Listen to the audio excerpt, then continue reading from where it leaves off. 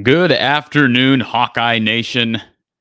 It's been a long couple of days. Hopefully, everybody can hear me. We've got plenty of people already in the chat, so good to see everyone there. As you can see, I'm not at my home base, but that's the case every time we have Iowa Media Day and the kids' open scrimmage. It's a two-day festivity celebrating Hawkeye football this fall. So we've got plenty to talk about. Plenty of football today. I was impressed with the length of practice, and I mentioned that in my YouTube short that I released earlier, that recently we've had shorter and shorter spring games, and it was good to have a longer practice um, for the sake of everybody, not just the fans, but also the media. In fact, a lot of fans left early. So, but again, several takeaways. I know people are concerned about Cade McNamara. We had a chance to talk with Kirk Ferentz after the practice.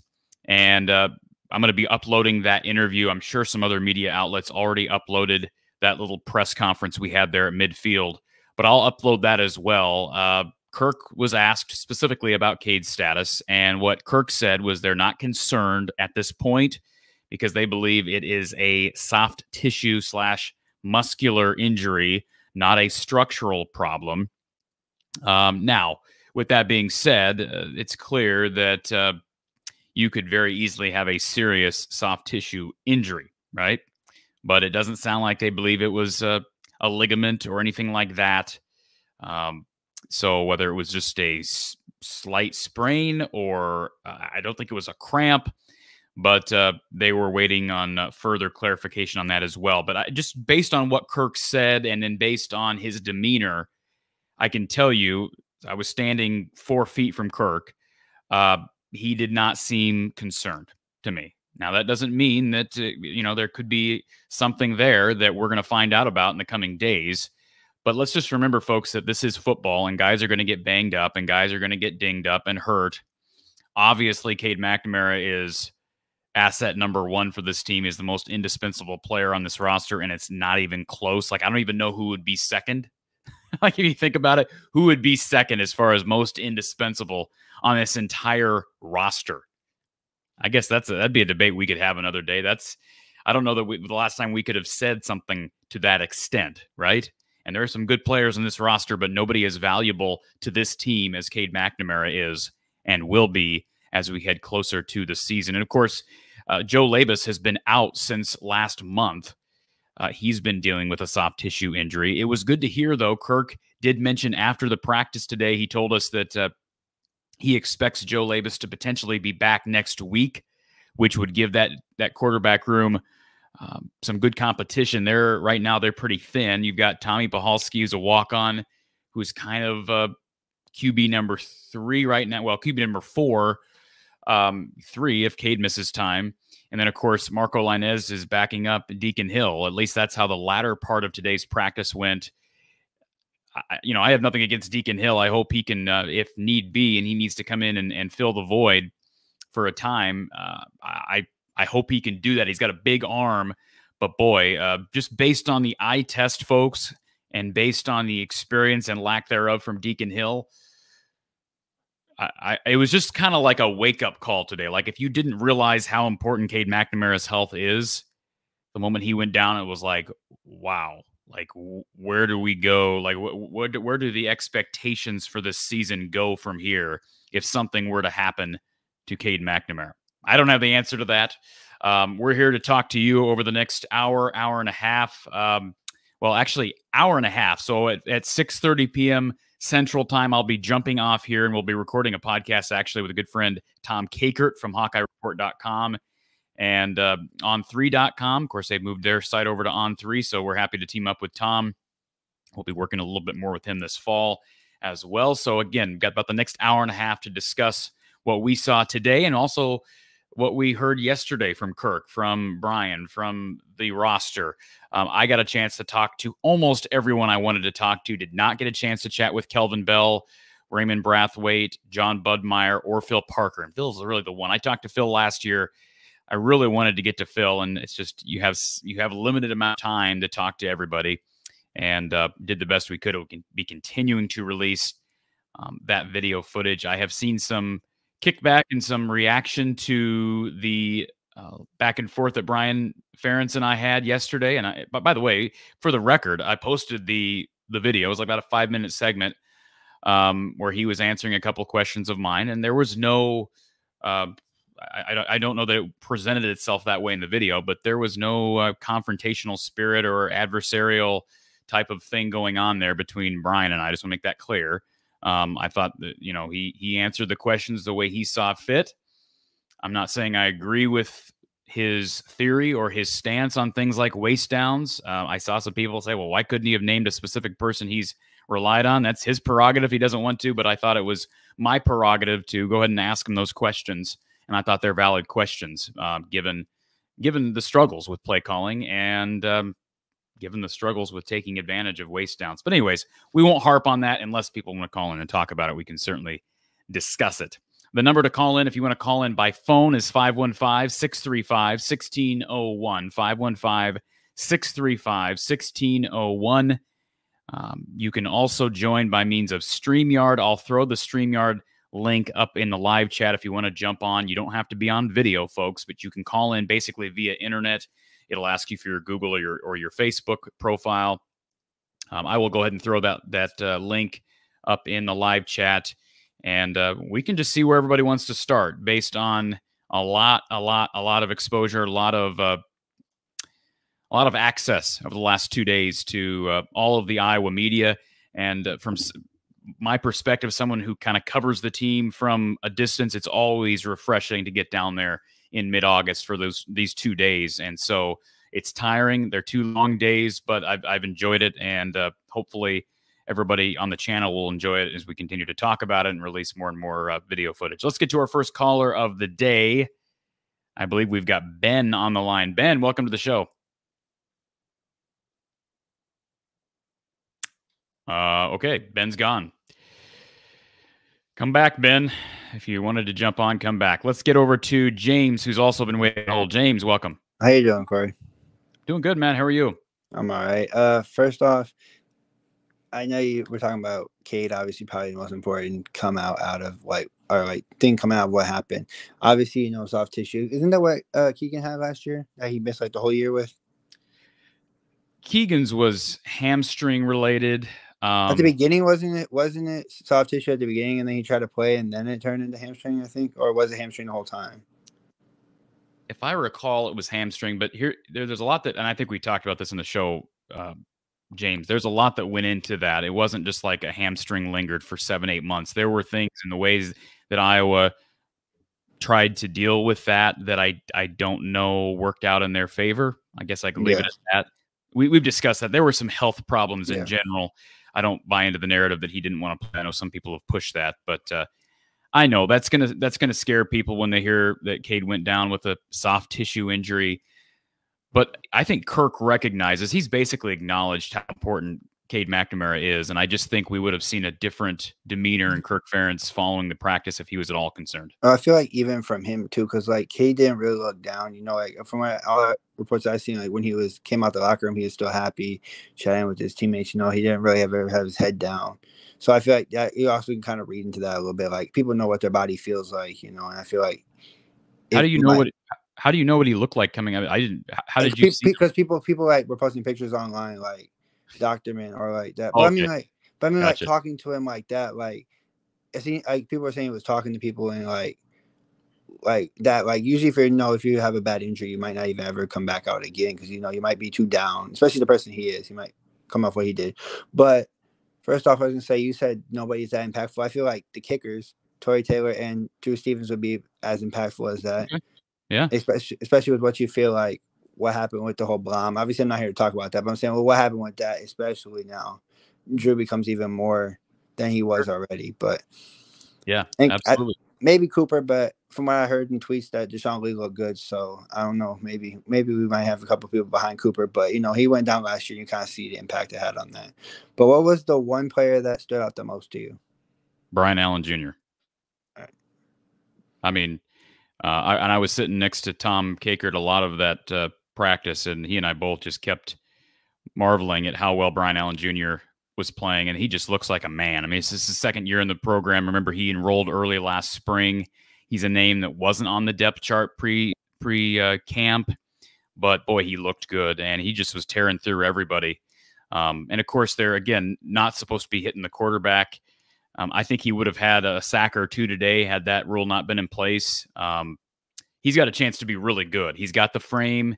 Remember, he was a 4-star recruit coming out of high school in Iowa, flipped him late. Got him late in the process, I think on signing day 2 years ago. So, yeah, he was impressive. You mentioned Deshaun Lee had 2 picks today. I thought the secondary played really well without Cooper DeJean in the game, albeit without Cade McNamara for half the practice as well. Deshaun Lee looked good. Jamari Harris, I thought, played well. You're trying to read between the lines on some of these things. We saw some good run out of Cohen Intringer, who is going to have a shot at getting some time at safety. We still don't know, and that's the one thing, James, I think I said this to you the other day, we still don't know for certain who's going to miss time as a result of the betting stuff. So yeah. I think it's fair to say Blom is going to miss time. Whether he's completely done, he probably is done, right? That's probably. Wasn't he there today? I heard reports he's there. I don't know if he actually was there, but he wasn't dressed, and he wasn't. I didn't see him. Oh, okay. I don't know. I did not see him at all, and no. And I was on the east side. I did not see Aaron Blom. I doubt he was with the team. I can tell you Noah Shannon was there. He was in street clothes. And I can tell you one question I had for Kirk post scrimmage was, where was Jeremiah Pittman? He was nowhere to be found. Thankfully, Kirk reassured the media he is actually at a family obligation. I guess he had a marriage in the family. So he's, because my first thought, you don't see somebody right now, you're thinking, uh-oh, is this another guy who's gotten hit with the gambling? Yep. And a person would say, well, who cares about Jeremiah Pittman? Well, they're down Noah Shannon. They were down Ontario Thompson due to injury today. They're also down Jeff Bowie along that defensive line. He was in a sling today and wasn't dressed. So they are down a few guys on that defensive line. The good news is they do have depth with Logan Lee, with Y.A. Black, who's finally healthy, and Aaron Graves. Maybe you throw Brian Allen in there now, too. I mean, obviously, I figure Brian Allen's one of those guys, too, who is versatile and can play both inside and outside. So I feel like that maybe can help him, too. But one thing, you think if it was a game, you think Cade would have went back in? That's a good question. I mean, it depends on it depends on what game, and it depends on what point in the game. I mean, if it was a close game, you think he would have went back in? Well, maybe. Yeah. I mean, I was told today that Nico Ragaini, who sat out today, that he sat out and it was not a serious injury.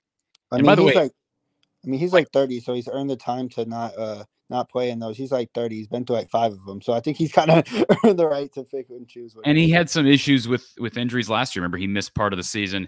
And let's remember too, James, that they are so thin at wide receiver. And by the way, here's a guy who is going to miss time. We didn't mention this at the outset, but Jacob Bostic is going to miss time. So that is unfortunate. That was kind of revealed today. So that doesn't help them. He's one of a few scholarship players who have any experience at all. So a lot of pressure on Ragaini to stay healthy, on Vines to stay healthy. And the guy that was most impressive as far as a wideout today was Seth Anderson. I made the observation to Tom during the scrimmage. It is clear that Seth Anderson is ahead of Caleb Brown right now. I know all the hype is around Caleb Brown. He's a 4-star kid. Seth Anderson is ahead of him right now, and there's no question about it. Based on what we saw today on the field and based on the dialogue yesterday with the players and the coaches, Seth Anderson has a chance to make an impact right away. Maybe Caleb Brown will by the end of fall camp, but he's not there yet.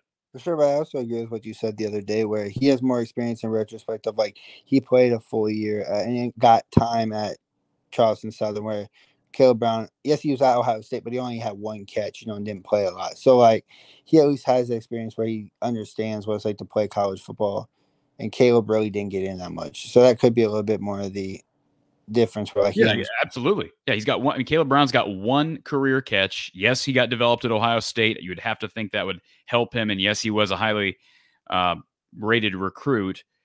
And hopefully that's just an indication, James, that the wide receiver room is a little bit better at the top than maybe we've given it credit for.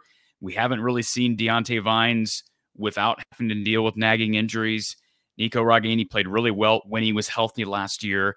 And Seth Anderson just transferred in after being really productive at the FCS level. So maybe those 3 guys are just going to be really good. I sure hope that's a problem Iowa has.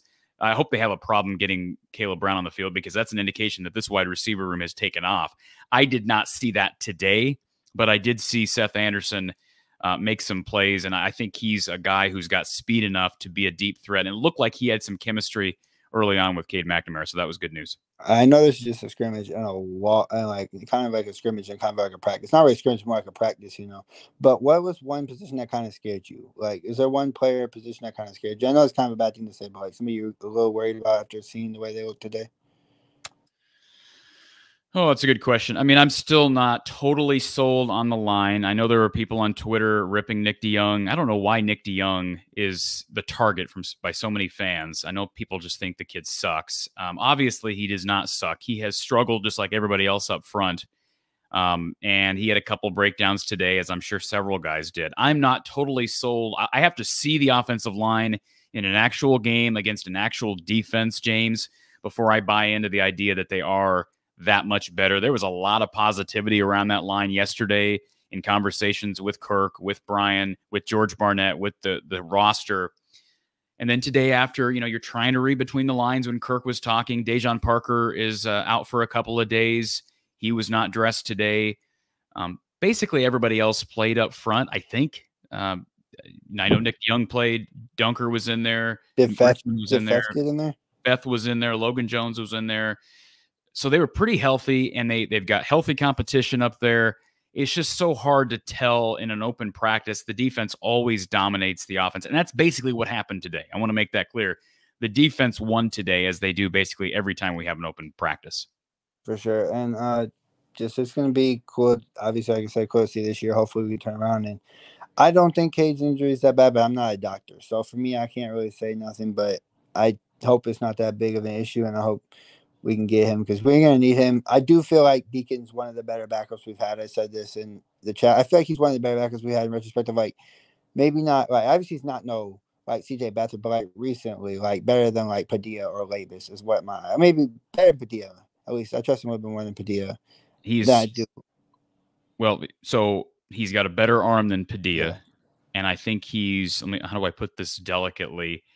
I think he picks up things quicker than Joe Labus has. Yeah. And that's not ripping Joe Labus. I'm just saying I do think he's got the arm talent, and he's got the experience and the ability he's picked things up quicker than Joe has. And he's been here a much shorter period of time. So I would agree with you, but boy, I still don't want to see life after Cade. Because, by the way, Deacon Hill, I hate to bring this up, because I'm not taking a shot at the kid personally. He needs to lose a little bit more weight. Sounds like he came into Iowa and he was like 270, 280 when he got here. He was listed at the depth chart. The first one they had for the thing, he was listed at 263. Yeah, I think he needs to lose some weight. I'm not a doctor, I'm not a trainer, I'm not a coach, but that's going to hamper him, I would think. What was Nate Stanley listed at, James? Do you remember? And he was like 242. It was never 260. He was like 240, 250. But he also was like, I think he put on a lot of muscle there, because he wasn't always that big, I don't think. But I think he put on a lot of muscle after you got to like his years. I think more of it was a little bit was fat, but I think it was more muscle too, because he did put on a lot more muscle. It seemed like the longer he got at Iowa, or the longer he was at Iowa. Yeah, so I think he needs to lose some weight. He's got a better arm than maybe those guys you just mentioned earlier, but you just hope that Cade can stay healthy. I mean, the success of the offense largely hinges on the offensive line and on Cade. Even though we want to talk about wide receiver, they can survive. Like in 2015, they went 12-0 with subpar receiver play. Like their receiver play in 2015 was Tavon Smith, Jacob Hillier, Riley McCarron, and Matt Vandenberg. Like those guys were okay, but not exceptional. If they can get okay wide receiver play with solid line play and a quarterback that knows what he's doing, they're going to be pretty good with this defense. For sure. Yeah. What was one takeaway? What was one takeaway you had before I get off? Like the biggest takeaway you had from the day? Biggest takeaway is Cade's health status is really important. I think we kind of knew that coming into it too, but now that he's a little banged up or a little dinged up, I think you realize it even more than you already realized it in retrospect.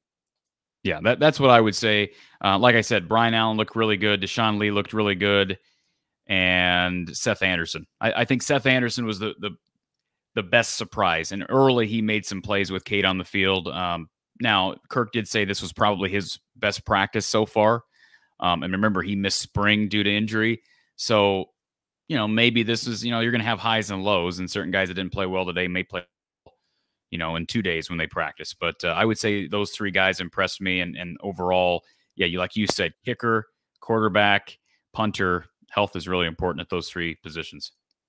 Yeah, but I get off and let somebody else call you. I don't want to take up the time. What channel are you on for the Caker one? I'd have to ask. That's his podcast, so I'm not sure when he's going to be posting that. James, but it'll maybe be later this evening or tomorrow. I'll try to tweet that out. I'll retweet it when it drops. All right, sounds good. Enjoy it. Thanks, James. All right, folks. We've got, I believe, Ben and Tom on hold. Connor, thank you for the compliment. Been trying to put out as much content as I can while also trying to pay steady attention to the actual football. And the last 2 days have just been filled with action. I know some people in the media would prefer to have Kids Day, the open practice, and Media Day separate weeks because you bunch them together.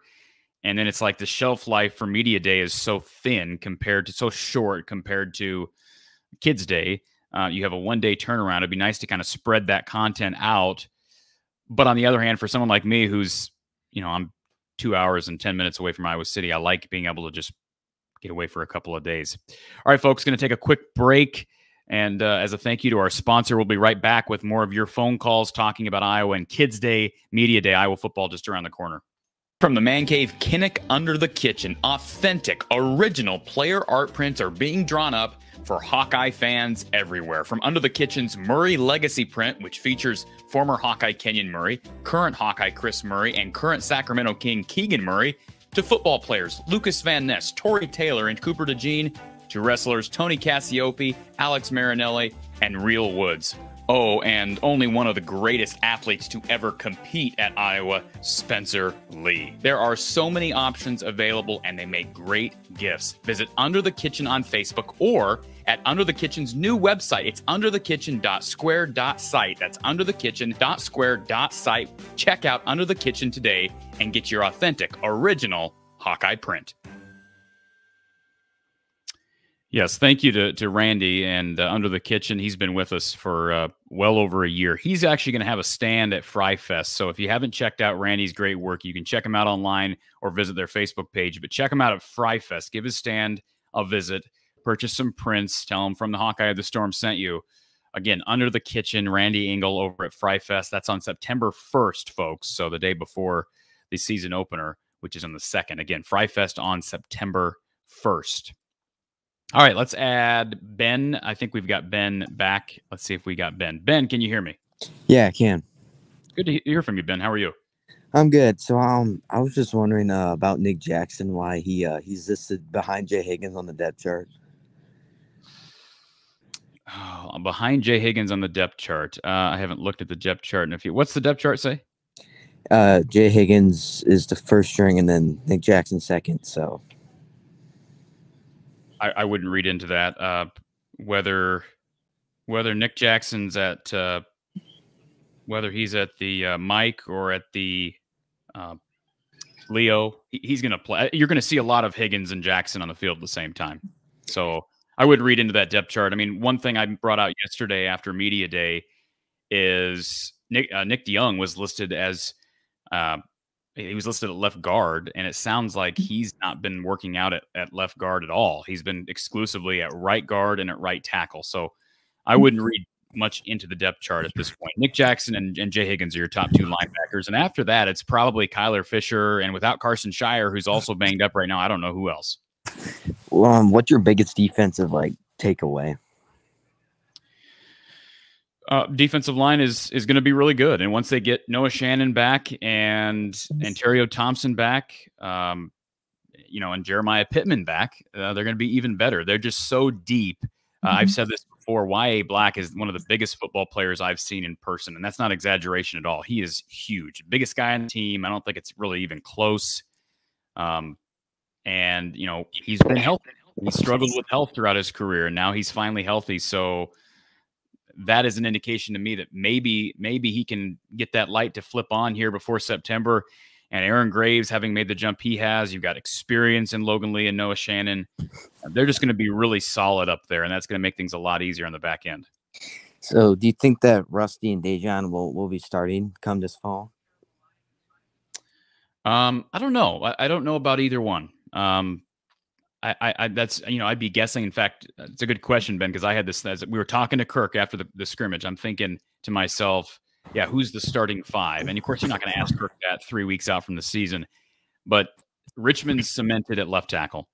Logan Jones is cemented as your center. And Jennings Dunker got a lot of run at right tackle, but it was Dejan Parker was out. Now, Kirk did bring up the fact that Dejan missed a lot of time in the spring, just like Seth Anderson did. So he's been playing catch up. And usually when Kirk Ferentz uses that term catch up, and he's not talking about French fries, he's talking about a guy who's actually behind and is going to have a hard time fighting his way back, as compared to a guy like Jennings Dunker, who apparently has been relatively healthy all year. So my guess is, if you had to make me guess right now, Richmond at left, Logan at center, at right tackle, you're going to have Dunker starting. Hopefully Parker's a guy who can rotate in. And then the other two guard spots, a mix between, DeYoung and Feth, along with, who am I missing? Tyler Ellsbury would be in the mix there. Am I missing someone? I know I'm missing someone else. I can't even think of who else I'm missing at this point.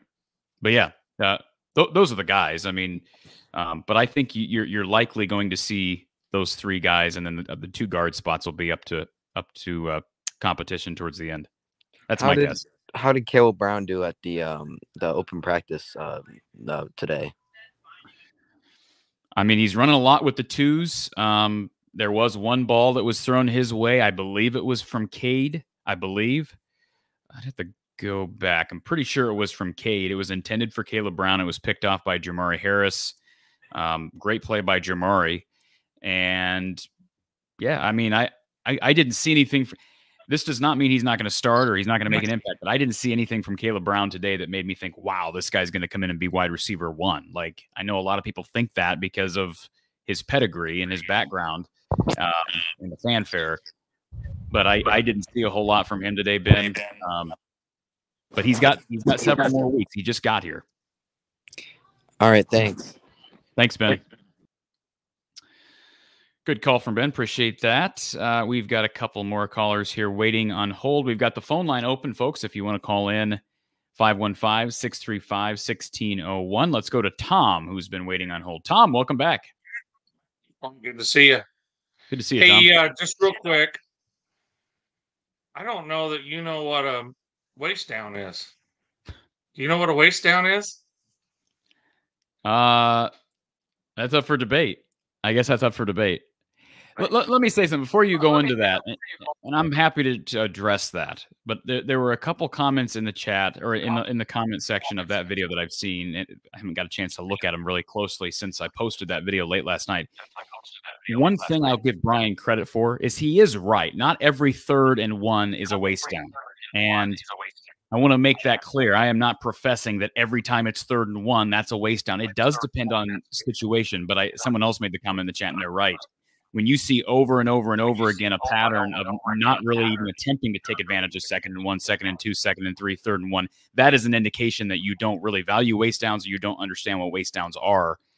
And based on Brian's dialogue, it's kind of a mix of both. They don't really believe in taking risk, even though waist downs, that's the whole point of a waist down, is it's a low risk, high reward situation.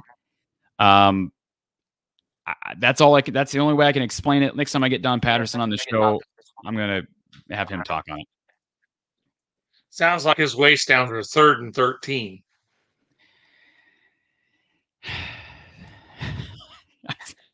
Yeah, I mean, again, what he says makes sense to a point. I do feel like there's, I don't want to say filibustering. That sounds bad, but he does give about the longest answers. He's obviously very smart. No one's ever questioned Brian Ferentz's intelligence, but I yeah, I don't agree with his philosophy, but I'm also not a coach, so that's why I lean on Don Patterson so much. All right, Corey, I'm going to let you go, but appreciate it and appreciate listening about today. Thanks, Tom. Appreciate it, Tom. I just wanted to call in about the Brian Ferentz interview. Yeah, that was fun. Maybe we can for anybody who's missed that, we can plug that here in a few minutes. Again, if you have not seen it, just so people know what we're talking about. Let me see if I can pull that up here. Yeah, I got it here. So we can play that here in a couple of minutes. I'm kind of behind on the chat, so stay tuned. Hang tight, folks. Let's go to our next caller who is on hold. Welcome to the show. Hello. Hello. The B. Hello. Hey, how you doing? Good. Who's this? Brandon. Hey, Brandon. How are you? Good. Checking in from Idaho. So always have to stay true to my Hawks. And excited to see that you did. You gave some reports from there. I really enjoy your show. Thank you. A couple questions. What's with Terrell Washington Jr.? Was he on the field at all today? I believe so. And what position do they have him in? I think he's still listed as a back. It looked to me early on when let me make sure that he was. Look at my notes here. I'm pretty sure he was out there. Isn't he number 8? Yes. Yeah, he was out there. They lined him out. They flanked him out as a receiver a couple of times when they were actually going 11 on 11. I think, don't quote me on this, but I think he was running a lot with the threes at the end with Pahalski and those guys. I think, his problem, in my opinion, his problem right now, having not really seen him a whole lot in the spring, is he is still very raw, still very young, even though he enrolled early, and he's got 3 really good running backs ahead of him. And Kamari Moulton looked really good when he played today, true freshman who just got here a little over a month ago. So there's some competition there. If they deal with more injury at receiver, I would not rule out the idea of them running him at receiver more once we hit the season. I don't know how much he's been working there, but he is supposed to kind of be that versatile slot type of guy. So, but he was out there today. I can confirm that. And then also, is there any chance we're ever going to see Myslinski at all? What's with this guy? Are they going to even maybe put him at guard or something? Just get him out there? Or I always see him in a lot of pictures. He does a lot of events. He goes to a lot of things. He just seems to be there, but is he there? Like, is this guy dressing at all? What's the deal with him? I'm just curious, Brandon, why are you specifically asking about him? Well, I remember he was such a huge get at the end. Like it was like a big deal to get this kid, and he had a lot of offers. And so it was like, he was supposed to be the next heir apparent, behind Linderbaum. And then he got hurt. Obviously, we understand that he went through a cycle of some injuries, but then it just seemed he got behind. He never got to that point, and he still stuck around the program, which is a little surprising to me. So I was just curious, was he dressed? Did he play at all today? Did you see any of him? Do they play him at guard even at this point, or is he strictly just going to be a center dude and we're never going to see him? I'd have to, again, there's so many people you're trying to take note of today. I think he was out there because he's number 53. I think he was running third team center, and they've got Tyler Ellsbury kind of taking backup snaps behind Logan Jones. The only way I can explain that, Brandon, is kind of what you said. He's dealt with injuries, and that always hurts you, especially when you're an offensive lineman. And he came in expecting to be a center. And like you said, there was this transition period with Linderbaum, and Linderbaum was such a freak. They moved Logan Jones over. And I really do think that's one thing that I am convinced of. Logan Jones is going to have a really good year. So that doesn't necessarily bode well for Michael Myslinski getting on the field. And there are so many guys that they've been working at guard. I just think, maybe I'm totally wrong on the differences between playing center and guard. But my guess is he would be so far behind if they started to run him at either left or right guard, and he'd have so much competition in front of him. They'd rather him become a steady center so that if and when something happens to Logan Jones, or Jones, ends up being really, really good this year and heads to the league, hey, we've got an heir apparent there. I don't know if Tyler Ellsbury is the long-term answer at center. He's also ran some at guard. So I don't know. I mean, this always happens with linemen. It happened with the kid from Norwalk, whose name escapes me right now. You probably know who I'm talking about, but the 4-star from Norwalk, a lot of hype around him. Tyler Endress. Endress. A lot of hype around him, and graduated, never played. So that it does happen. I hope that's not the case with Michael, but I just haven't heard a whole lot other than he was hurt much of last year. All right. Love your show, Corey. Brandon, where are you at in Idaho? Northern Idaho, the very, very tip, close to the Canadian border. Okay, because I used to have family in Post Falls. Oh, well, yeah, I'm more north of that, but yeah, okay. I'm familiar with that area. So yeah, there's a lot of Big Ten crew that hangs out up here. So we always love watching the Hawks, and now we really love watching your show and stuff, and really getting all the info. Beautiful. Take a visit to beautiful Lake Coeur d'Alene for me. I miss that place. We were just there last week.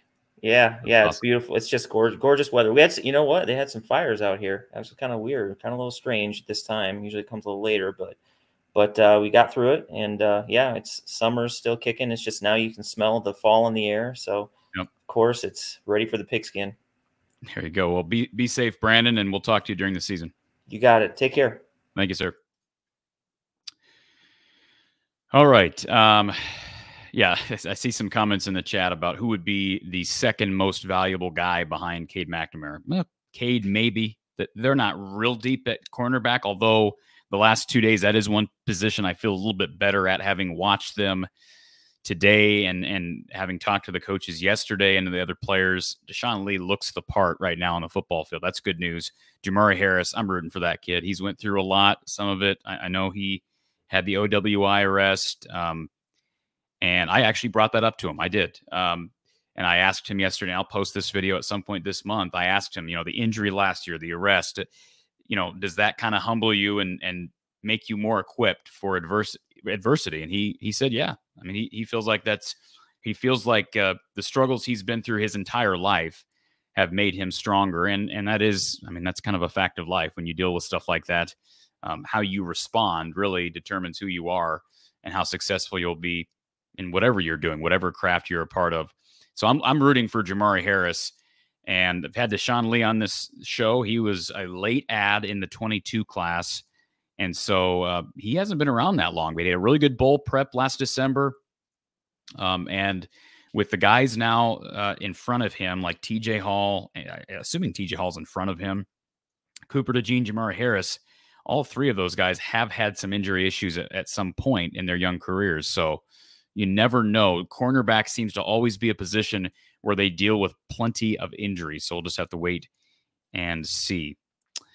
All right, let's go to our next caller. Thank you for calling Hawkeye Hangout here from the Hawkeye of the Storm. Who's on the line? Bronco.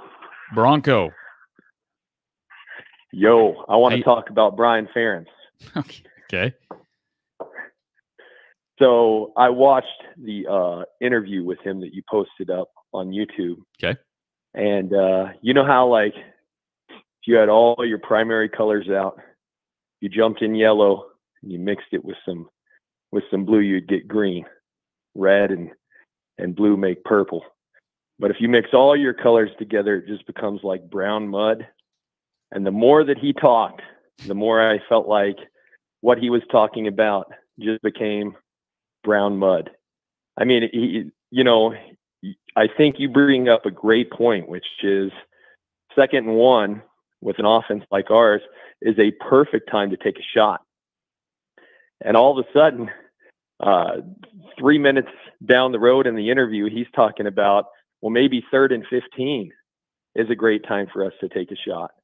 Or 1st and 10 is a great time for us to take a shot. And I got to tell you, by the time that he got done talking, I felt like I had a little less confidence in him than I already had.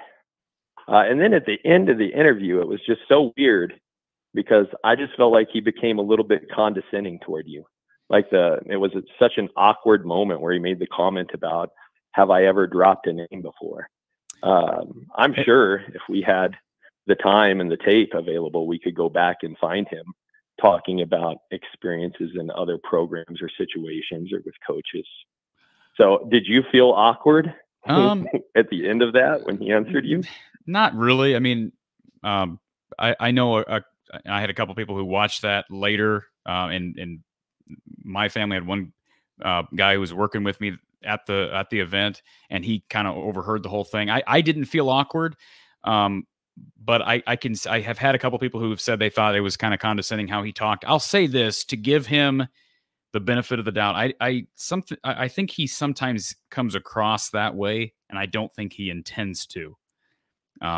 Now, that doesn't mean that I agree with what he said, the substance of what he said, and I still think he has the tendency, either on purpose or accidentally, of filibustering when he's asked a question that should be relatively simple. And I appreciate his thoughtful answers, but I don't agree. I agree with what you said. I don't understand how, with as much as the offense struggles, and he talks about ball control and limiting risk. That's the whole purpose of a waist down, is that you can finally take a shot, and to an extent, there is no risk. I mean, there's always risk with everything you do, right? But would you rather have second and 1 to take a shot, or would you rather run the ball for 2 yards, have 1st and 10, and if you throw an incompletion down the field, now you're at 2nd and 10, you're behind the chains? I'm not going to stand there and argue with the offensive coordinator at Iowa. I will say that somebody on the channel made a comment this morning how they thought that waist downs were just something that casual fans who wear their baseball caps backwards talk about. And I find that funny because we have had a number of conversations on this show with Coach Patterson. And I know there's some people that don't like Coach Patterson because he speaks his mind and he speaks the truth. That's fine. But waist downs are a real thing. And when Brian Ferentz dropped the Bill Belichick name, he was acknowledging the fact that Bill Belichick believes in waist downs. So, Bill Belichick, I think it's fair to say, he's probably one of the most successful NFL coaches in the history of the league. Whether you credit him or you credit the quarterback, he had most of his time there in New England. I didn't agree with the answer, and I can understand where you're coming from. I didn't feel insulted by Brian, if that's what you're asking. Do you feel, do you guys interact very often? Like, is it easy for you when you go to these media days? I don't know. Are you ever in the, the post-game pressers? Not since they moved him on Zoom, or excuse me, not since they moved him away from Zoom. I was able to be in a lot of not the post-game stuff, but it was like a year, 2 years ago, whatever it was, when they were all on Zoom, especially the Tuesday and Wednesday media availabilities. I tried to take part in those as much as possible. And the whole reason I asked him the waist down question was because I had been able to ask him that question following South Dakota State last year. And like I said in that little exchange with Brian yesterday, when I asked Brian a year ago, hey, why didn't you take advantage of more waist downs against South Dakota State? His response is, well, Corey, I didn't really feel like we had waist downs to take advantage of. And at the time, I'm like, okay, well, that kind of makes sense. But then when you look back at the data and you see that you can basically count on one hand how many times during the 12-game season that Iowa actually attempted to take advantage of a waist down, that tells me it had nothing to do with the number of waist downs you had, because this was one of the worst offenses in the country, and they still had plenty of opportunities to throw the football downfield in short yardage, early down situations. So I wish that I could be a part of more, and maybe I haven't really talked to communications much about this, but we'll see how much they make available on Zoom. But now with COVID kind of being a thing of the past in many people's minds, my guess is there's going to be limited access to Zoom, and I'm not going to drive. It's not feasible for me to drive 2 hours every Tuesday for press conferences.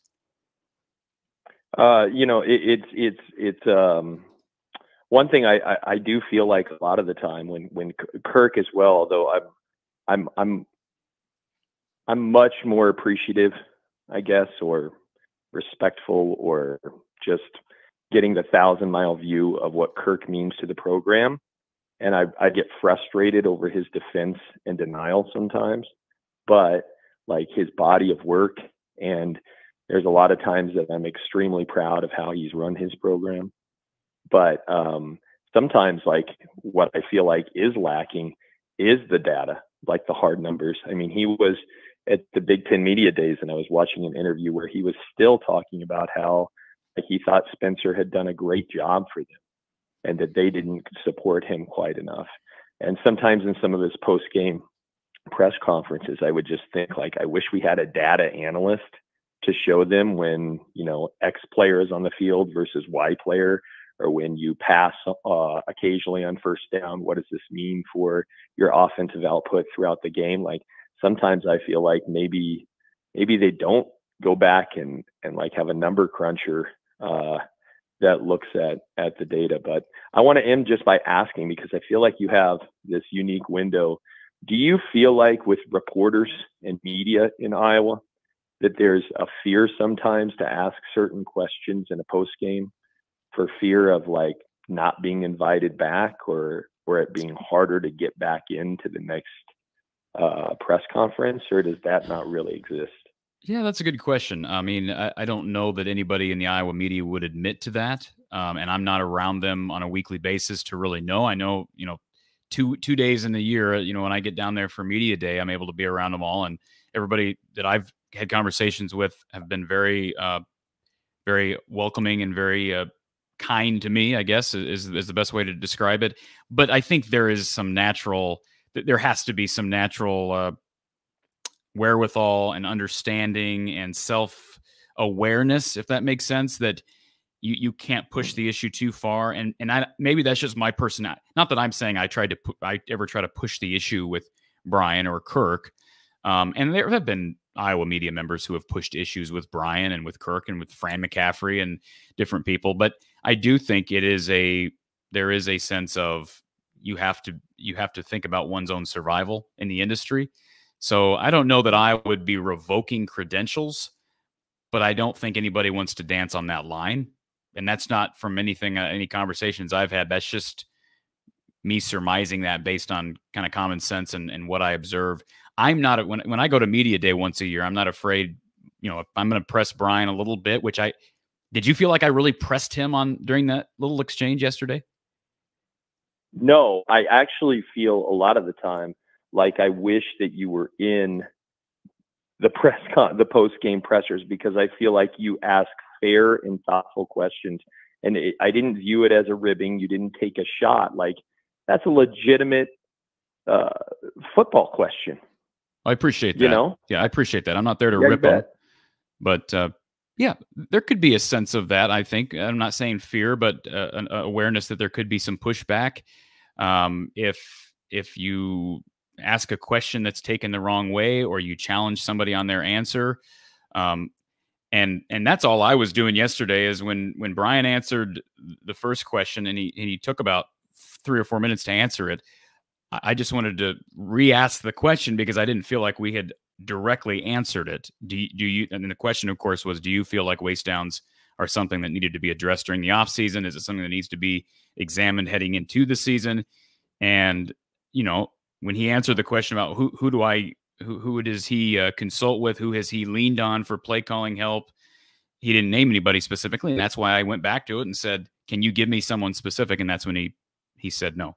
So yeah, I don't have any fear in doing that. And I'm not sure there's people in the media that have fear of doing it either. But my guess is there is an understanding that you can only go so far. Ultimately, those guys have to be around that football facility literally how many weeks out of the year, and it's their livelihood. So I get it. Well, I've called your show 3 times, and every single time I wind up coming down on Brian. One of these days I want to talk about something else, but it just seems like every single time I go to call your show, I see something that makes me a little just irritated. And that answer did, because I just felt like by the end of his answer, he was essentially saying, well, a waist down could be any down. And it's whenever we feel like it, if we feel like it at all, and maybe not. And here's the other thing. I mean, I had somebody say, well, he probably knows you've been critical of him. I don't think Brian's watching my show. I don't think he's taking the time to watch or listen to other podcasts. Maybe he does here or there. But, I mean, these guys are pretty darn busy. I'm pretty sure that Brian doesn't know me from Joe Blow. So I just think that's sometimes how he comes across, even if it's unintentional. He gives very thoughtful answers, and sometimes the way he comes off could seem condescending. Like I said, it would be hard for me to take something like that personally.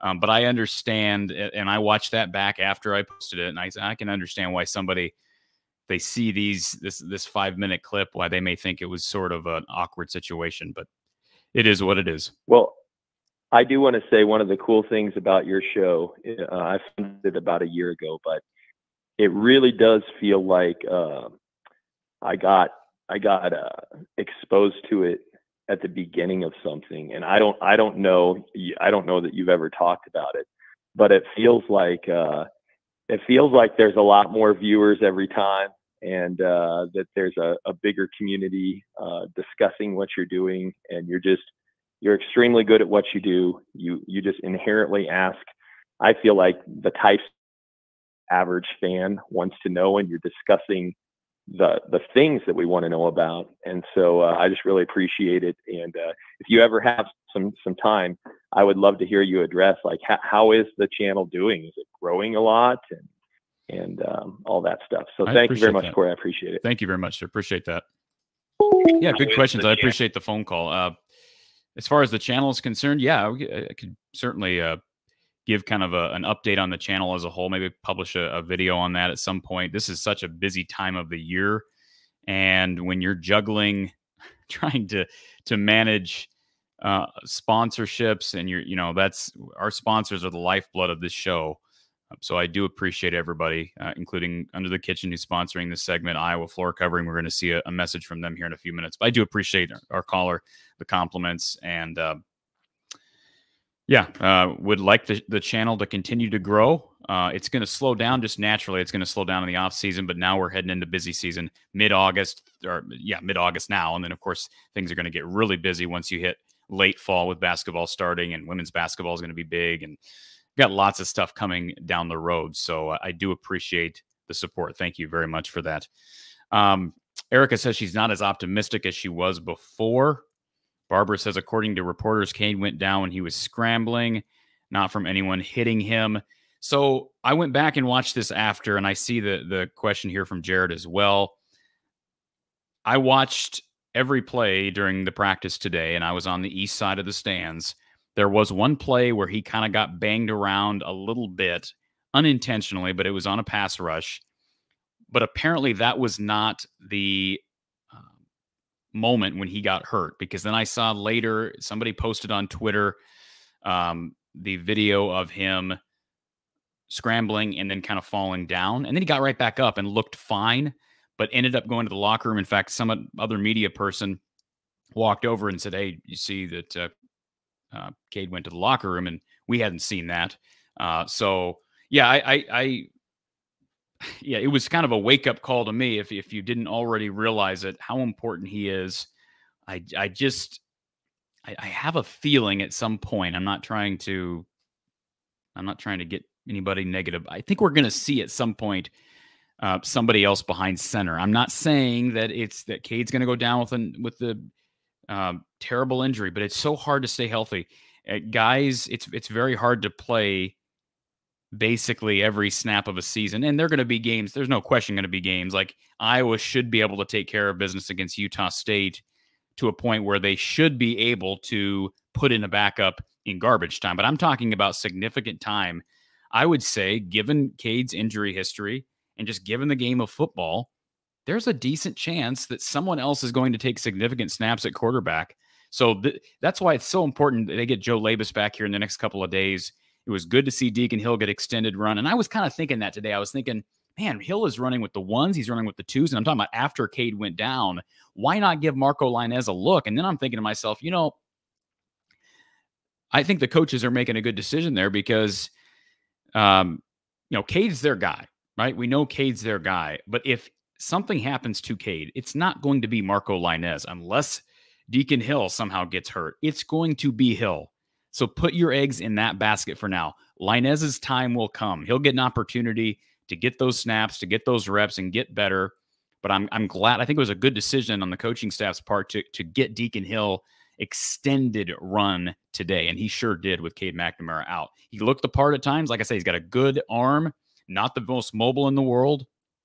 Did throw a pick or two, I think. But we'll just see. I would not push the panic button on Cade yet based on the language from Kirk. Erica, thank you for the super chat. How did the running backs do today? Haven't seen anything about them. Thought they looked okay. I mean, nothing blew off the chart for me. Your top two, I think, right now is clearly Caleb Johnson and LaShawn Williams. I know Kirk Ferentz mentioned yesterday during his media availability that LaShawn is playing as well as he has ever in an Iowa jersey. So that's an indication that you're going to see a two-headed attack for sure. I know people are really high on Caleb because he is a physical specimen. He's a big dude. He's cut. But LaShawn is more than capable as a Big Ten back. So you're going to see both of those guys. Jazz Patterson played a little bit late today. I think they're comfortable with those three guys. And like I said, Kamari Moulton, I know it was late and it was against the third string defense. Moulton looked good, powered through a couple of tacklers, scored a touchdown late through contact. He impressed me as a true freshman. And again, he did not enroll early. He just got there as well. So that was impressive to me. And yes, Terrell Washington's also on the roster, and I'm missing someone else. Max White is a walk-on who's on the roster as well. The good news there is they're healthy, because that's another position that can easily be disrupted by camp injuries, and so far so good on that front. Looks like all three of the top three backs are healthy at this point.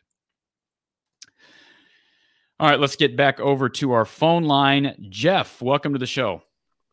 Hey, thanks for having me. I was at the scrimmage today for practice and impressed by a lot of things. I think the secondary has a solid two deep after watching today. Some of those guys that were question marks maybe going into camp really shined, and I would say that's at all levels.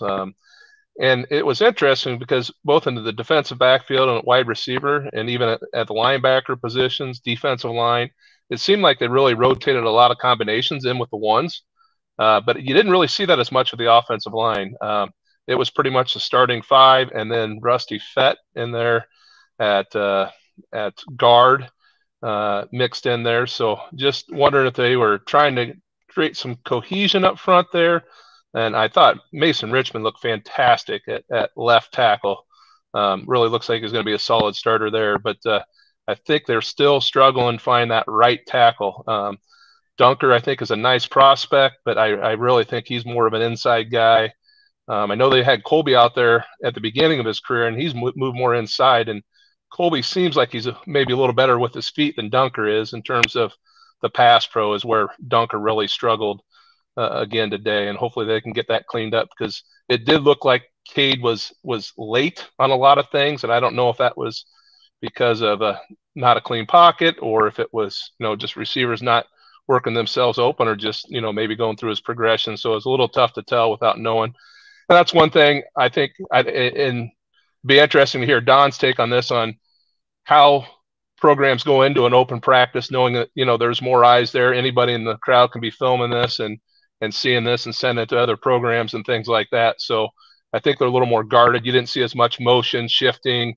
The route combos weren't, they're not running route combos to try to get people open. There's a lot of one-on-one, try to beat your man type of matchup. So that lends itself to the defense having an advantage inherently, because you're not going to run that stuff and show your hand in an open practice situation. But those were some takeaways on my end. I just kind of want to know your thoughts. Yeah, Jeff, I agree with what you just said. And based on what Kirk said yesterday, Colby is exclusively on the inside. So, I mean, you could be right about his feet, but it sounds like they're committed. Iowa's committed to running him on the inside for whatever reason.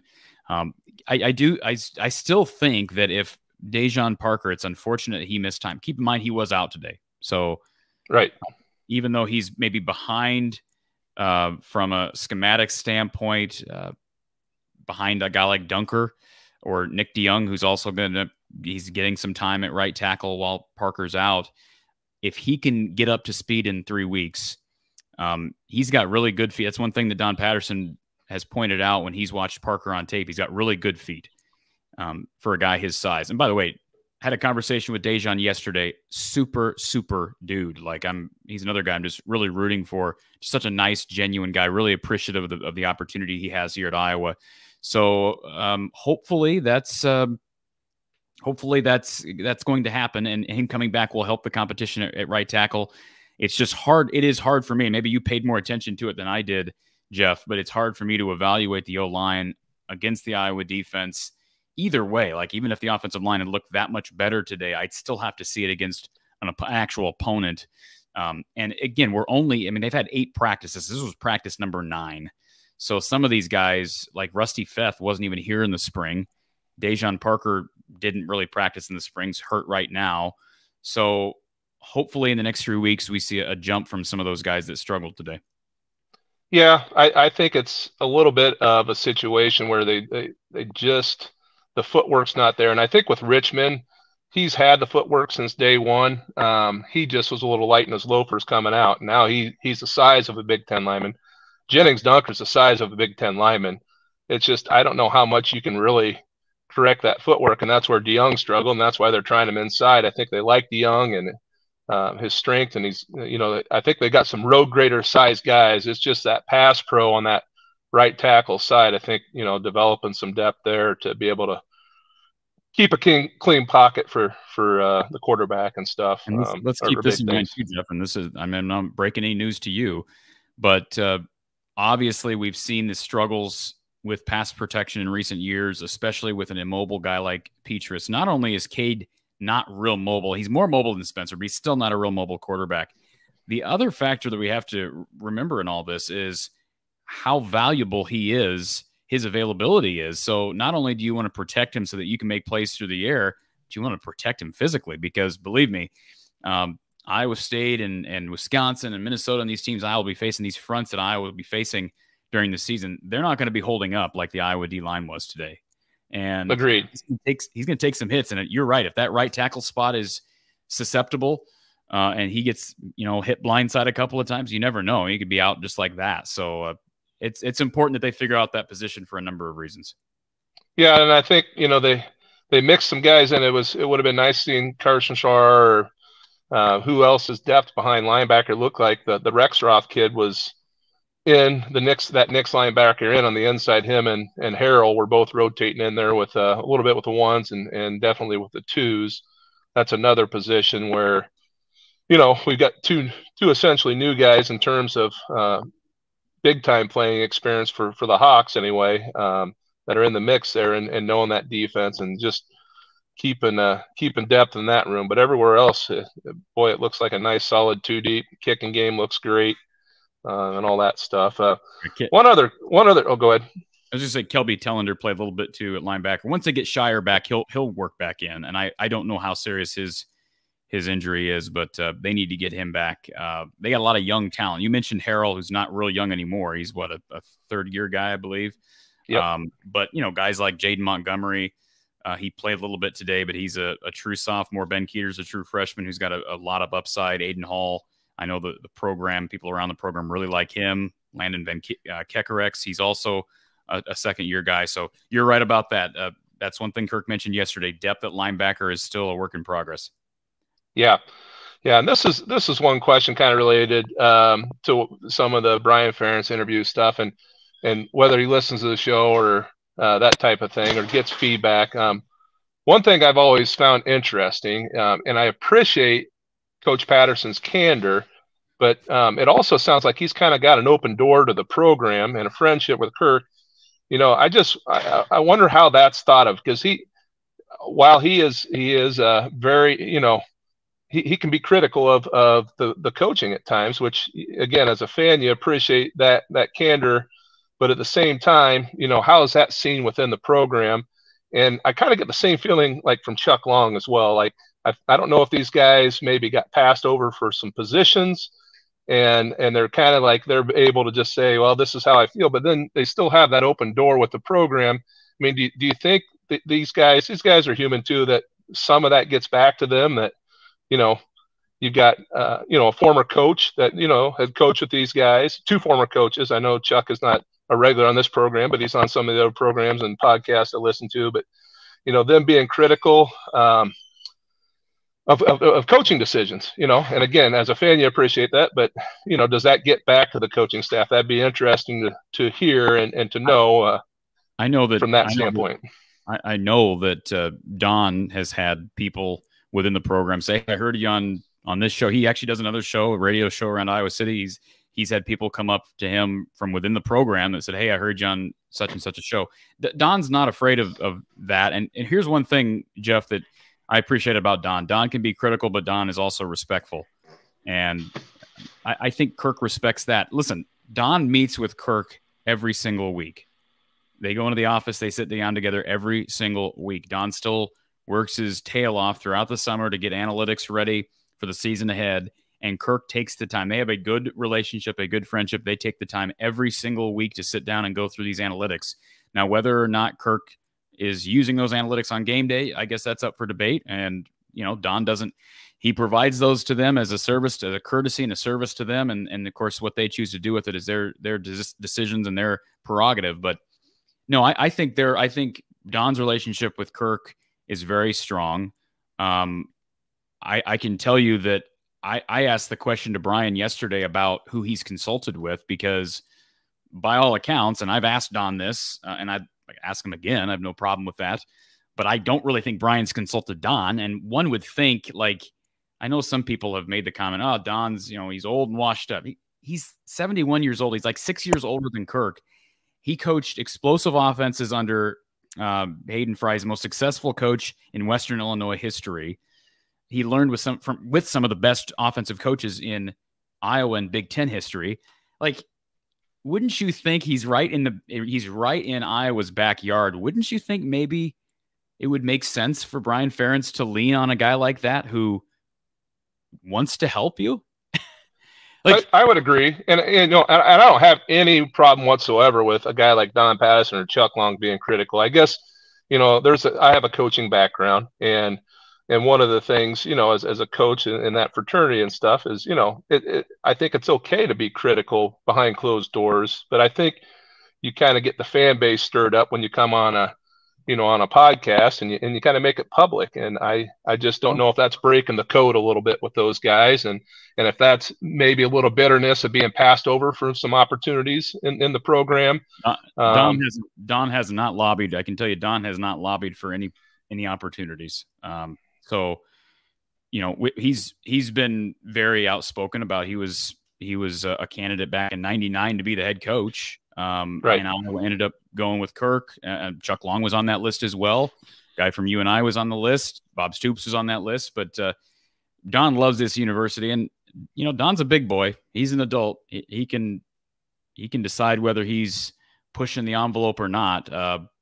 I can tell you he is a very thoughtful person. So he cares about relationships. He cares about friendships, but he also values transparency and honesty. And he is not a part of the program anymore. He pays for season tickets like everyone else. So he is not only a former coach and an Iowa guy, but he's also a fan, and he cares about Iowa football. He's a former coach, so he's a great mind. So, he makes those decisions. Right. No, I was kind of curious on that I guess how he's thought up with it, because just the criticalness and like I said, I think you'd be surprised at some of the stuff that gets back to coaching staffs. And you've heard Brian even reference that his neighbor he drinks beer with on his back porch, tells him this, that, or other thing on something he heard, whether he takes that with a grain of salt or not, but it's out there. So they're aware, and having been in a circle similar, you're more aware than maybe people think you are. Yeah. Yep. Absolutely, Jeff. I appreciate your call, sir, and please call back when we get Don on, and of course during the season for postgame. All right. Thanks, Corey. Thank you, sir. All right, folks, we've got a couple more callers here on hold. We need to try to get this thing wrapped up in the next 15 minutes. I do want to share the interview. Is that okay? We keep talking about it. It keeps getting brought up. So why don't we do that? And if you've missed the interview, or if you've seen the interview already, just stand by, because I know there's 185 people on right now, and I'm sure not everyone here has watched the few minutes with Brian Ferentz from yesterday. And it's not, by the way, it's not the full cut up of Brian, but it was the short dialogue that I had with Brian yesterday. And I asked him about waste downs, and I asked him about who he's relied on over the years with play calling. And yeah, here's what Brian had to say.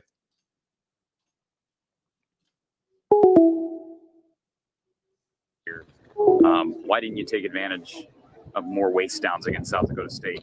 And your response to me was, well, I didn't feel like we had many waste downs. As the season progressed, and by my count, you guys attempted to take advantage of approximately 5 waste downs all year. Is that something you look back at and say, we got to be a little bit more opportunistic with? Or what's your approach with waste downs? Could you give me your definition of a waste down? My definition would be 2nd and 1, 2 or 3, or 3rd and 1. Obviously, that's up for debate, right? I would have a hard time ever seeing 3rd and 1 as a waste down. Okay. If I could phrase the answer this way, I think if you think philosophically about offensive football, and then if you think philosophically about offensive football and how it fits into team football, or at least the team football that we're trying to play, you know, our job is very simple. If you look at how we're built defensively, probably easier way to flip this on its head. Look at us statistically. Look at what we do very well. Our defense always is going to be tops in points per game, right? So their focus is on limiting points, right? Now start moving down the line. The next thing they're worried about, right, is field position and possessing the football, right? So like our defense isn't necessarily going out there and just trying to get the ball right back. They're trying to limit points. They want to limit the offense from advancing the ball, right? And then turnovers, they happen, right? They happen, but we're not always out there just trying to create them. And we get a lot, right? But it's not because we're running Buddy Ryan or Rex Ryan stuff. You know, I remember in the NFL, like Rex Ryan, brilliant guy, really good defense. And there were some statistics that they were always going to be tops in, but points wasn't always one of them. When it was, they were very successful. But they had a different philosophy. They were about attacking, and they were about trying to take the ball away. So now you got to look at us as a team and say, okay, well, if those are our priorities, then you got to flip that on its head a little bit, right, offensively. So first and foremost, our job is to possess the football. We have to have the football, okay, whether it's turnovers, right, or drives or whatever, we want to possess it. Then we need to advance it. Then we need to score it. So what I'm saying is on waste downs, just always refer back to the model. If it's 3rd and 1, right, possession, advancing or scoring, all risk reward, right? That's what I'm getting at. And sometimes 2nd and 1 to 2nd and 3 are going to fall into those. Now, you may take a shot on 1st and 10. You may take a shot on 3rd and 12, depending on the field position, right? But when you are trying to advance the ball in those chunks, it's just, for me, and I'm not saying it's right, it's never as simple as, hey, it's just 2nd and 1, hey, we can throw this one away and whatever happens doesn't matter. Every time you put a play in the game, what happens matters critically. It doesn't mean that you don't take chances or you don't push the ball downfield, right, or you don't try to advance it in chunks. But you have to be very cognizant of when and why you're doing it. I know that's a long, meandering answer. Does that answer your question? It does. And I guess to sum it up, that's not been something that you're looking at or you've examined specifically. Waste downs have not been something. No, but I've heard plenty of defensive guys say 2nd and 1 shot down. Sure. Right? Like Bill Belichick talks about that all the time. Yeah. Right? And I think some people philosophically perhaps call plays that way. We don't. That's all I would say. Now, we're going to send the ball. We're going to take shots. We're going to do those things. But if this makes sense, right, like sometimes your absolute best opportunity to do it might actually be 3rd and 13, right? Because you can guarantee a certain coverage. You can guarantee a certain matchup. You can guarantee a certain look. That's when it's time to take your shot. Maybe it is 2nd and 1 because you know you're going to get something or they're going to do – maybe it's a certain field position. You know, maybe it's the plus 19. Maybe it's the minus 35, depending on what's going on. I guess what I would say is like the way we would look at it is there's just a little bit more to it than down a distance. Sure. And final question. Clock and score. Yeah, sure. Definitely. It's a simple game. Yeah. That can become complicated. Are there people, and you've been asked this, I'm sure, in the past, but are there people specifically over the years that you've been here as the OC that you've leaned on to better yourself as a play caller? I mean, there's so many great people that have come through this program, either as coaches or players that have become great coaches, people in the NFL that you've connected with. Mm-hmm. Who have you specifically leaned on to learn more about play calling and advance that craft? Yeah, I mean, there's a lot of people, right? There's people I worked with. There's people I learned under. that you stay in contact with, that you touch base with. And then one thing you have to do in the offseason is get out and talk to people, whether it's on the phone, whether it's go out and visit people. And there's plenty of examples. You talk to guys in college football. You talk to guys in pro football. You talk to guys on all levels of college football. You talk to guys in high school. You talk to as many football coaches as you can, and just talk football. And that's the goal. Are there specific people that you really leaned on over the years? Or? I don't. How long have you covered us? Well, I've been doing this podcast for about 2 years. Yeah. Have you ever heard me drop a name? Probably not. It's on precedent. Not about to. Okay. All right. All right. So that is the Brian Ferentz segment that people are summoning or mentioning in their comments. So if you hadn't checked that out, it's over on YouTube. But we'll post the rest of the time with Brian. We got a little bit more footage than just that, but again, you determine what you want to determine based on that interview. Let's go to our next caller. Actually, before we go to our next caller, folks, I'm going to get people's thoughts on that. I see that the chat's pouring in. Want to give a quick shout out to our sponsor, Ascent Nutrition. I don't want to forget about Ascent. They've been with us a long, long time as well.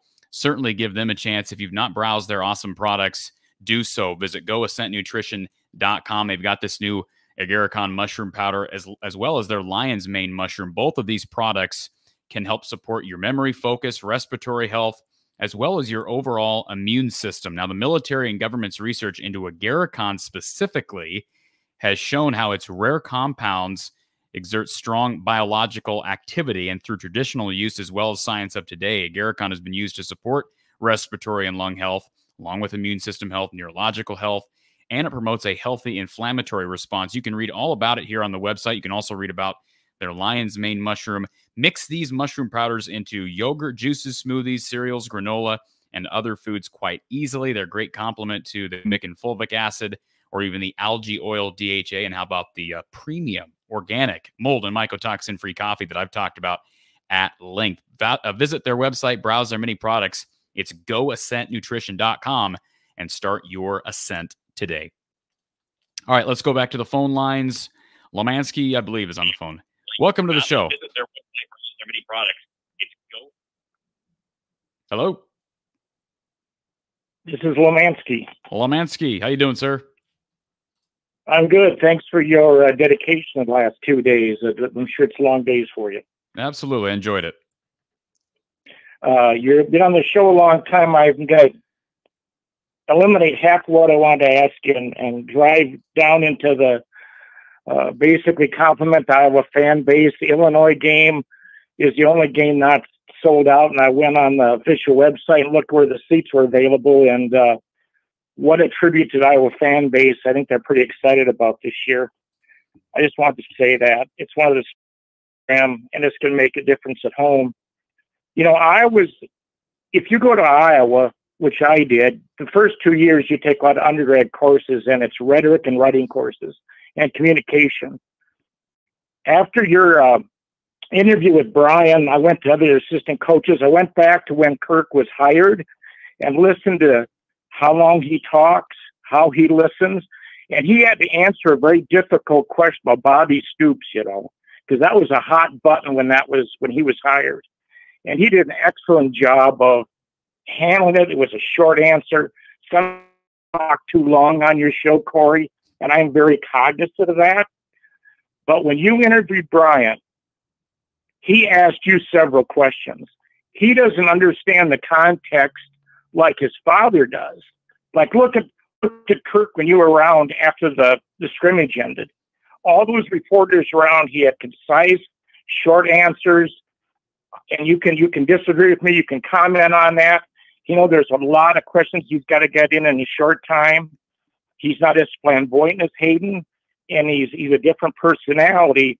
But the more he gets close to the end of his career, he doesn't have to be like Hayden, because he still is a teacher. And Brian really made a mistake with you because he doesn't understand why he's there. Parker does, and a lot of those great assistants do. And he asked you two questions that are unnecessary. And I would never ask Don Patterson how long he's been doing the media thing outside of coaching. I wouldn't ask you, how long you've done your podcast. That's kind of asserting like he's wrestling you for control of the interview. Corey, his job is to information the fan base, appreciate the fan base, appreciate the media. And there's a big gap between him and the assistant coaches. I compliment you how you are always respectful. I've never seen any of your questions get in the ditches, and just keep doing what you're doing. I just wish somebody in the Iowa program, even Beth, say, Brian, you're a good enough guy. Here's what you need to do to communicate: is shorten your answers, just like Romancy's got to shorten my answers or my verbiage talking to you and let you talk more, Corey. But you should feel really good about what you're doing. And I could care less if I wish they wouldn't interview Brian anymore. Well, it's not a good look for the Iowa football program. So I didn't take offense to the question of how long have you been doing this. And by the way, I told him 2 years. 2 years of doing the post-game show. I've been podcasting and I've done radio longer than that. But that goes without saying. We don't need to talk about that. But I didn't feel insulted by the question. Again, I don't know that Brian intends to come off the way a lot of fans feel like he comes off, if that makes sense. Do you get what I'm saying, Lemansky? I don't know that he means to sound condescending, if that makes sense. He does. You think he does? You think he does mean to sound condescending? The fan base interprets it that way. That matters. Oh, sure, I'm it matters. Sure somebody on the chat says Lomansky talk less and let Corey talk more. I'm sure they think that, and they're right. At least I know it. Well, I'll say this. Brian has a totally different personality than Kirk. I think Brian, based on what I know, he is more like his mom.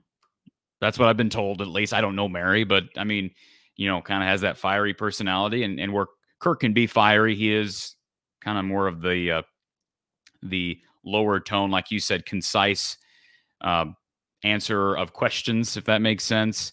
I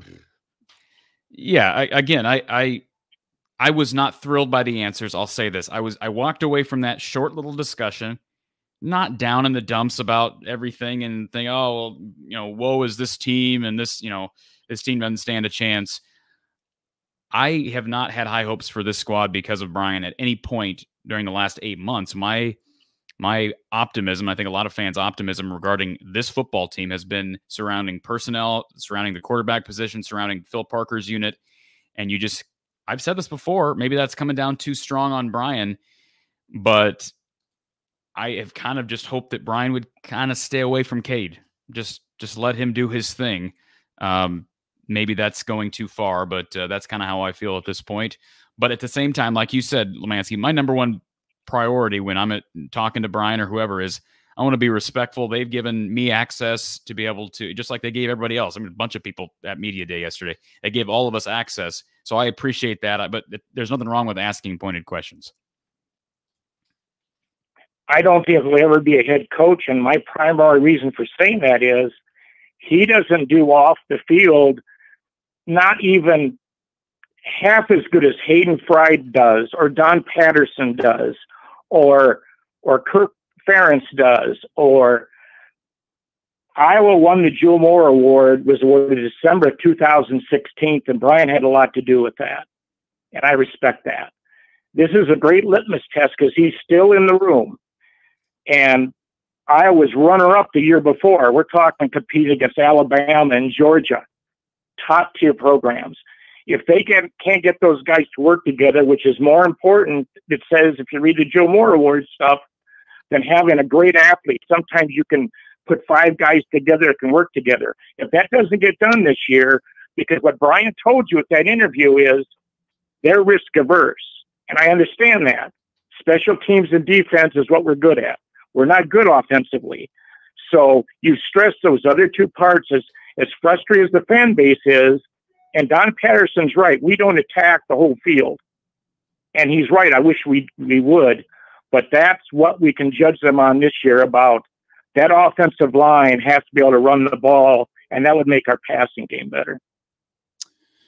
I can't disagree with that. The risk adverse strategy offensively has not been working, and I think it's almost a way of implying that that sort of a mindset offensively has helped the defense succeed. And I'm not sure that, again, that's the intention when Brian makes comments like he does.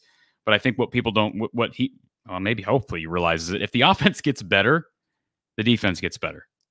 Like, I'm not saying that, like, obviously the numbers wise, stats wise, maybe that's not the case because maybe they're not going to have as many opportunities at turnovers and big plays, but that's going to keep that defense fresher, keep them off the field more, put them in better positions, less adversarial positions, less compromising positions on the field.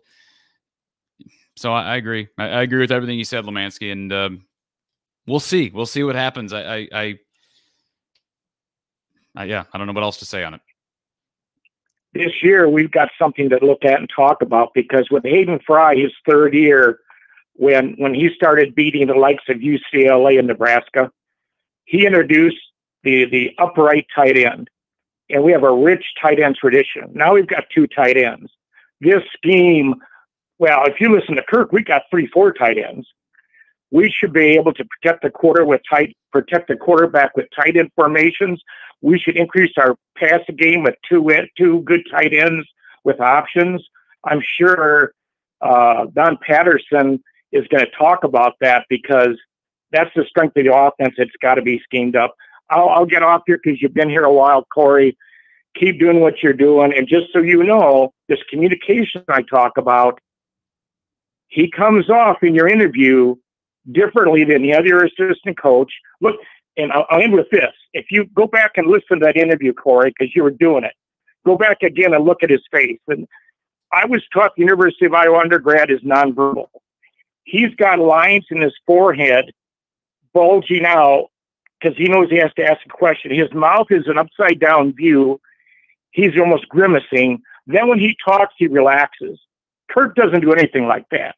Kirk is the same way all the time, and you can't tell what's going on with his nonverbal. I'll end with that, and I really appreciate what you do for Iowa football. Thank you, Lemansky. Appreciate your call as always. Yeah, I appreciate that comment, and I didn't want this to turn into a Brian Ferentz knock fest. South Bend Hawkeye says, Corey, you're protecting him just like Kirk Ferentz protects Petrus. Stop. Okay. I apologize. I'm not trying to protect anybody. I'm just trying to be fair. Tony, thank you for the comment. What were your thoughts on tight end usage today? Seemed a little underutilized to me. It'd be certainly a position they'll use to target. Yeah, they're comfortable with 4 guys and maybe 5. That's one thing Abdul Hodge said yesterday is Johnny Pascuzzi, who's a walk-on and has got some experience now under his belt. I think they're comfortable with all 5 guys, especially the top 4 though, with Stylianos, Ostringa, and the top 2 being Lachey, and all in Lachey are NFL guys. The offense will be as good as the tight end room. I shouldn't say the offense will be as good as tight end room it can be, but the tight end room has an opportunity to elevate this offense, and rarely could you say that about a program. Very rarely could you say that a tight end room could make such a difference with an offense, but Iowa's one of the few offenses nationally I think it could, and it will, and it has in the past. Go back to 2018, 2017, great tight end play. They were not great offensively. Their numbers were most definitely helped, though, by strong tight end play, and I think that's, if they can keep Cade McNamara healthy this year, that will be the case. Do I think Cade will miss week 1? No reason to think that at this point. No reason to think that at this point, based on the commentary from Kirk Ferentz. I think I answered this, Erica. Hopefully I didn't miss it. South Bend Hawkeye, is it true that Petrus suited up, had a great practice? No, he did not. I think there's some sarcasm there. Tyler says, did you record any of the practice like you did for spring? If so, will you be posting it on your channel? Yes and yes. Highlights coming, folks. Stick right here from the Hawkeye of the Storm. That is coming. How did Deacon Hill look? Extended run. He had his ups and downs. Good arm.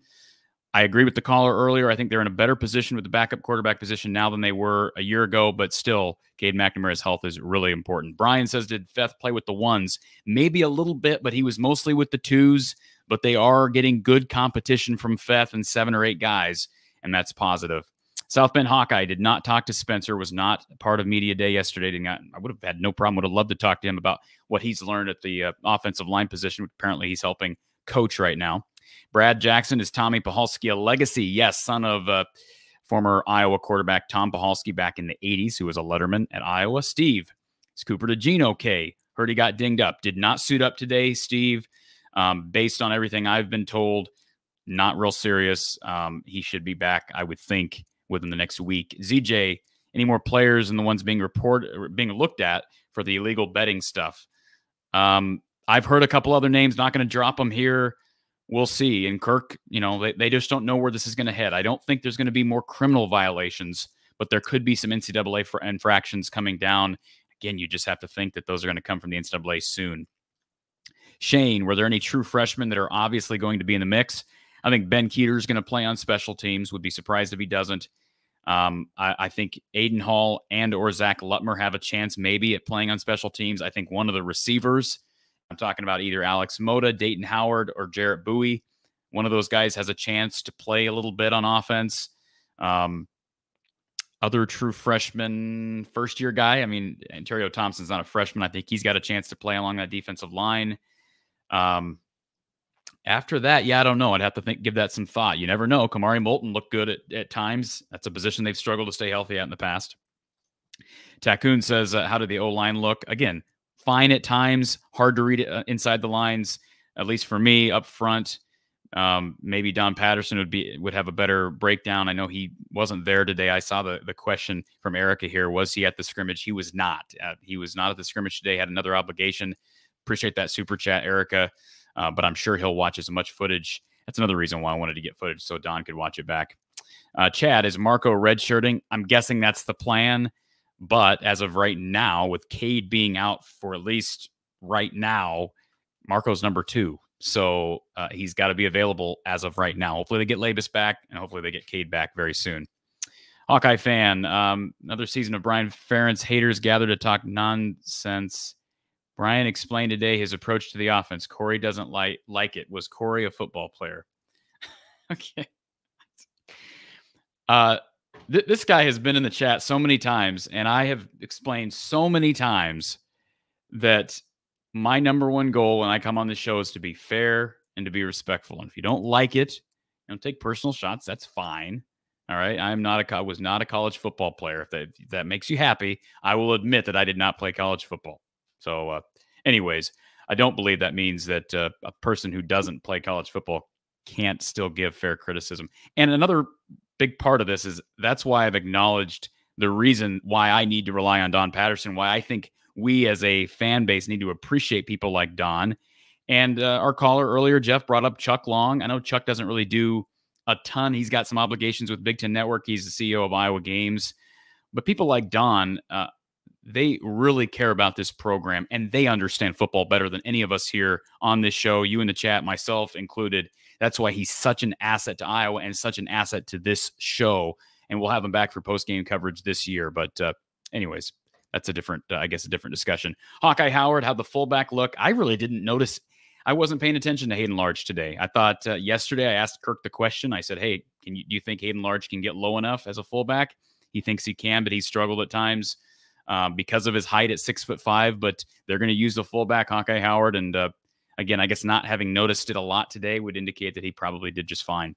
Cole, stipulate any of the younger freshman receivers get any run. Bowie had a couple of catches. I did not see Mota out there. He was suited up. Did not see him in the game, I don't think. Dayton Howard got a run as well, number 20. Kind of an interesting. He's got the number 20 as a receiver, and he's like 6'5", looks like a tight end, but he's got a chance, got the physical upside. Sam, Corey, did you feel like Brian was attacking your credibility? I didn't, but I know some people, I'm not saying he was. I didn't take it personally. I know some people did. Lemansky, Joel Klatt recently very complimentary about our fans in Kinnick, then said Oregon game day similar. Keep up the good work, Hawkeye Nation. Thank you, Lemansky, and thank you to everybody for being here. Eric is our last caller of the day. This is going to be real quick because I'm late for a podcast with Tom Kakert. Erica, sorry to just get to you now. How are you? I'm good. How are you? I'm doing okay. Good. So I just wanted to jump on since you started talking about Brian Ferentz and what he said to you when you asked him that question. I believe you asked him yesterday, right? Yes. Yep. So his answer to me, that's part of the problem of, Iowa not becoming more of a force within the college football world, is that every time we're asked or we talk about offense, it always somehow magically turns into a discussion about defense or special teams. So it's like we're just totally avoiding the question, especially if it's Brian who's being asked the question. And I think that it's a real shame because we could be championship contenders if we had a good offense. And that's just a fact. So I just think it goes back to they're okay with the status quo. They don't want to, they're not interested, I guess. Well, maybe not interested, but they're not concerned enough to take an active interest in improving anything. They just want to stick to the same old, and we keep getting left behind because of it. And I just don't understand the fans who defend Brian endlessly, like this Hawkeye fan person that you just put his chat up. I don't understand those fans because, are they just content constantly being, having 8 and 9 win seasons, which I'm not saying that's bad. 8 and 9 wins isn't bad. We've talked about this before. There's a lot of teams that would want that type of team that constantly gets 8 and 9 wins. But what's wrong with wanting more? Like with the attitude Brian has, we're never going to get anymore. We're never going to get anywhere until he's no longer offensive coordinator. And I would even go as far to say, unfortunately, we probably won't go anywhere different with Kirk as head coach.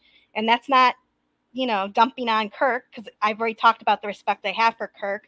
But that's just a fact. That's how he plays his offense. And I know he's not the offensive coordinator, but that's heavily influenced by Kirk. We all know that. So I'm trying to understand why some fans just aren't interested in doing better. I sympathize with you completely, Erica, and I wish I had a good answer for you. Hit me up on our next show because I've run out of time here. But I appreciate your passion. I appreciate your support, and don't get too down right now. I know that there's been some. There's obviously still people who are unhappy with the situation with Brian Ferentz, but we're 3 weeks away from a season with some personnel changes that could pay huge dividends in a very favorable schedule. So keep your head up because there is reason to believe this team can accomplish great things this year, regardless of who's coaching the offense. Yeah, I hope so. I mean, I'm not completely Debbie Downer here. I mean, I need to see how they do on the field before I pass judgment on that. It's just my opinion, since we're talking about Brian, part of the reason we don't get any better is because of his attitude. He's just not willing to change. It's stubbornness. And then the way he makes us look with the media, it's just like, it's no surprise that we have a, certain reputation about being not an offensive team. So it's just a little frustrating, but no, I mean, that being said, I'm excited. I'm really excited about Seth Anderson. I don't know why, but I knew he would do well with us. And so I'm excited to see him develop. Hopefully all the guys who are hurt come back to the field quickly, especially Cade for obvious reasons. And I would love to see Marco get a chance to play this year. I think it would be awesome. Like you were saying, if there's teams where we're really taking care of business and we're leading them by like 3 touchdowns or something, they could bring in Marco and Deacon Hill to improve. That would be fantastic to see. Marco can play up to 4 games and still redshirt. So that could happen. Yeah. And it would be good to build depth. That's always a good thing. Absolutely. Well, anyway, I'll let you go. I know you have to leave, but I would love to Erica. talk about that in a future stream as to why are we stuck with this perpetual, 8 or 9 games is good enough for Iowa. Why are we stuck there? I think that's a whole topic you could do a whole show on. Yeah, we will have plenty of opportunities. We'll have a call-in show here. We've got Brad Heinrichs coming on the show here in a couple of weeks. We'll have plenty of opportunity. Yeah, I'd love to hear Coach's take on it too. We'll get it. Well, thank you very Erica. much. Have a good evening. Appreciate it. You too. All right, and Brian, real quick, Brian, welcome to the show. Hey, what's up, man? So I just want to get information what's going on in Iowa, man, because I'm a Cade fan, and I just want to know, I haven't been keeping up with Iowa. I expect them to actually, hopefully improve on offense. So what updates you got? Well, he went down with a soft tissue injury today. Hopefully he's okay. The coaching staff's not real concerned right now, but his health is of utmost importance, and I think Iowa fans have pretty darn high expectations for him. And I know he was surrounded by immense talent up there in Ann Arbor, but compared to recent quarterback play at Iowa, you can see why Iowa fans are so excited, but they got to keep him healthy. I think he's a perfect quarterback for what you guys run there. He makes good decisions. I think he's perfect at. I think who do you guys play on the east side? Iowa's at Penn State. They get Rutgers, and they get Michigan State at home. Okay. Pretty favorable. Avoid Michigan. And Yeah, Ohio. that is pretty favorable. Do you have any thoughts? I know this isn't an Iowa question. Do you have any thoughts on the news that came out today about the Michigan suspension? I didn't even see it. I've been so locked into Iowa. What was the news? So Harbaugh's not getting suspended, I guess. Now it fell out. I don't know. I guess Michigan told him to, kick rocks, and now he's not even getting suspended for at least this season. It might carry on to the next season, but at this point, it looks like it might be the first school to be, pretty much be like, hey, you guys can kick rocks. Right. Yeah. So, I don't know. Not see that. That I find that interesting. That'll. I don't know if you watch the show with Mark Rogers. When I get time, so I do. Yeah. Yeah, I'll be anxious to get his thoughts on that. I did not see that, but that surprises me. I assumed he was going to be out for, 3 games? Oh, it's supposed to be 4. 4 games? Yeah, now he's not even getting suspended. So what is your prediction record-wise for Iowa? I haven't made that yet. I've said this on the record. I think the floor is 8-4 if Cade stays healthy, and the ceiling is 11-1 if he's healthy. Yeah. If he's healthy, I got him going 11-1. They got a shot. The schedule's favorable. They got a shot. No guarantees, but like I say, I think the floor is 8 wins at this point, based on personnel, assuming again nothing happens drastic as far as injury. All right, well that's all I got, man. Have a good one. Thank you, Brian. Appreciate the call, sir. And Doug, how good is Utah State? We don't start 3-0. It'd be kind of a disappointing one to be kind of disappointing to lose, right? Sorry for the dumb question, basketball guy. Thank you for the super chat, Doug. I don't know much about Utah State last year. Better question for Mark. I need to start doing some digging on Utah State. We'll try to get a media member on for our weekly show with Mark coming up on Tuesday. But Iowa should be 3-0, especially with the problems at Iowa State. No travel to Ames this year, assuming Cade's healthy. Iowa should be heavy favorites, even on the road at Iowa State, coming off a year where they lost the Cy-Hawk Trophy. All right, folks, thank you to all for being here. And I know the conversation ended up going to Brian, but lots to be positive about over the last 2 days. I'm a lot higher on the offensive line. If you missed my breakdown or my reaction from Media Day, check that out on the channel as well. Lots of coverage to come, folks. Again, keep it locked right here throughout the month ahead. Please subscribe if you've not done so. You can donate by means of the description as well. Hit that like button on the way out. It does help. We'll talk to you next time right here from the Hawkeye of the Storm.